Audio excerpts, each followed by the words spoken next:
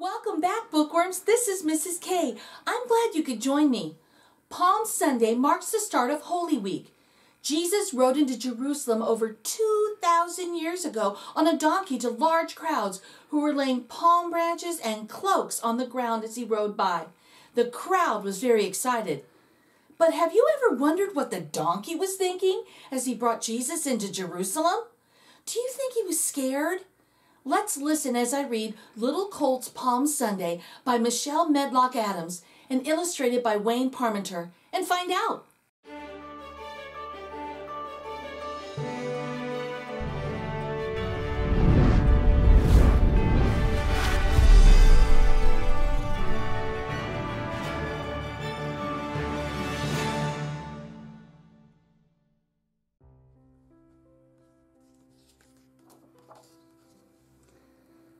Go to the village ahead of you, and as you enter it, you will find a colt tied there, which no one has ever ridden. Untie it and bring it here. If anyone asks you, "Why are you untying it?" tell him, "The Lord needs it."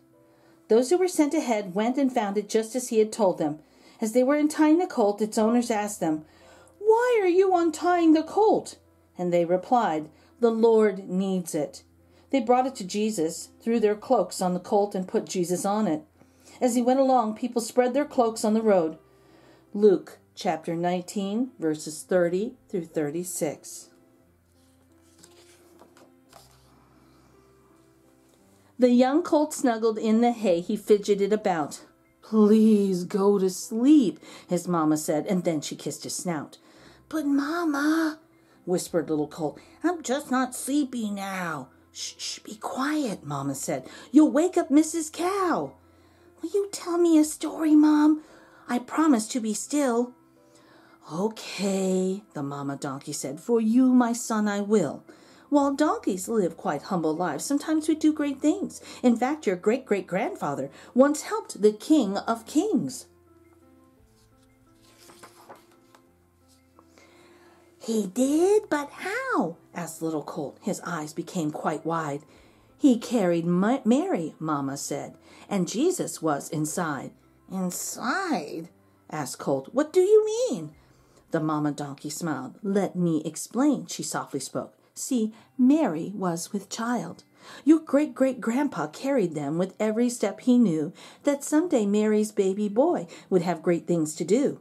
And he was absolutely right," the mother donkey said. "That Jesus does great miracles. He's raised men from the dead."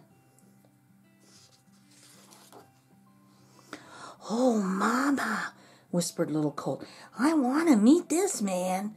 Then Mother Donkey nuzzled him. "Maybe someday you can. But now you need to go to sleep. You promised, little one." "Okay, Mama," said little colt. "But sleeping is no fun."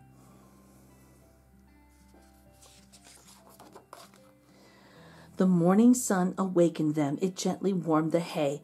"Come on, son," Mama Donkey urged. "We've got to work today." Then suddenly their owner came and led them into town. He tied them up and softly spoke. "I won't be long. Don't frown." "I've never been to town," said Colt. "Why do you think we're here?" "I'm not sure," Mama Donkey said, "but soon it would be clear." It's a little nervous. Just then, two men untied the colt. The colt began to bray.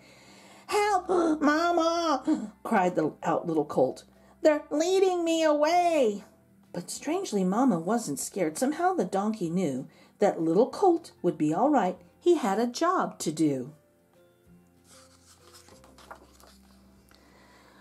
"Excuse me, sirs," the owner said. "Don't lead my colt away." The two men stopped and smiled and said, "The Lord needs him today." "We promise to return your colt," assured the two nice men. "Okay," the owner softly said. "Do well, my little friend."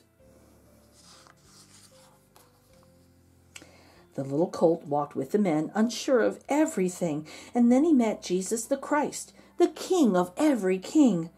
"So this is he," thought little colt. "I feel like I should bow. If only Mom were here with me, then she could teach me how." Jesus the Christ stroked little colt. He had a gentle touch. "He's pleased with me," thought little colt. "I like him very much." And then the men took off their coats and pulled the colt real near. They placed their coats upon his back and said, "Jesus, sit here."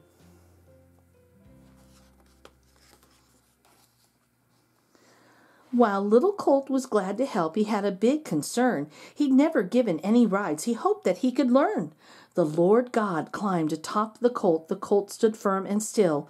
Though he was young, he understood the need to do God's will. Then suddenly a crowd appeared. They praised the Lord and said, "Hosanna in the highest."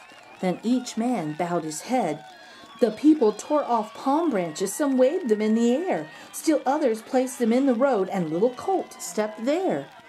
Look at how excited everyone is. The palms felt soft beneath his hooves, much softer than the road. "These branches feel quite cool," thought Colt. "I bear a sacred load." The crowd cheered wildly with great joy. The colt was filled with pride. He knew that he'd been born for this, to give Jesus a ride. Didn't he look happy? As they continued into town, the whole world seemed to cheer, and Mother Donkey's heart was full. She held each moment dear. Then Jesus climbed down off the colt. His work had just begun, but little colt had finished his mission now was done. As little colt watched Jesus leave, his heart beat strong and fast. "That ride was great," thought little colt. "If only it could last." His insides were all fuzzy warm. He'd never felt this way. He couldn't wait to tell his friends about his special day. He wondered if great-great-grandpa had felt the same inside. "Nothing compares," thought little colt, "to giving God a ride." Just then the owner saw his colt. "Come home now, little one." So little colt began toward home. His new life had begun.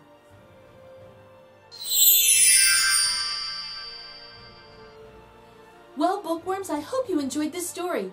I love how the colt, although scared, chose to take Jesus on his first ride. He found out that he could do it and do a good job. Now, when you get a chance, go to your local library and check out other books like this, or go to a bookstore and buy a copy for yourself. If you like reading with me, become an official bookworm and subscribe. Until next time, bye.